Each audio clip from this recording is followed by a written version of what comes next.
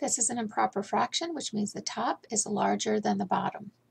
We're going to change it to the mixed number, which means it's going to be a whole number and a fraction used together as one amount. So we normally read this as 13 divided by 4. So that division symbol and a fraction are the same thing. So we're going to rewrite that using the long division symbol. So we're going to do 13 divided by 4. So we know that 4 can go into 13 3 times because 3 times 4 is going to give us 12.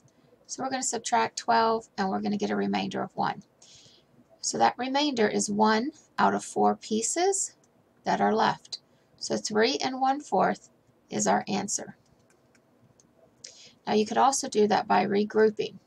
So if we have fourths, remember what we're doing fourths is we have a group of 4. 1, 2, 3, 4. So this is a group of 4. And we write it as 4 fourths. So now to regroup it, one way we want to do it is if we have one group, we have 4 pieces in it.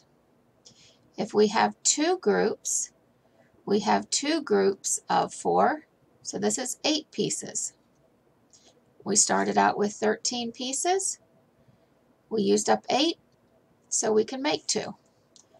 If we were going to make a third one, this would be 3 groups of 4.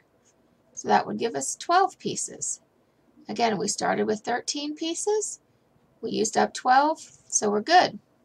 To make a fourth one, we would have 4 groups of 4, which means we'd have 16.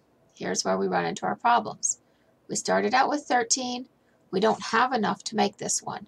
So this won't work. But we do know we have 1, 2, 3 holes. And but we can't forget about that last one.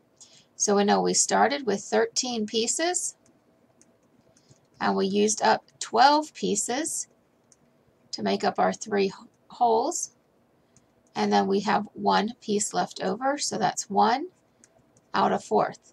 And you will note it is the same thing as what we came in over here. So 3 1/4, when we did that, 3 1/4, and the reason why this problem is the same problem as we just did there.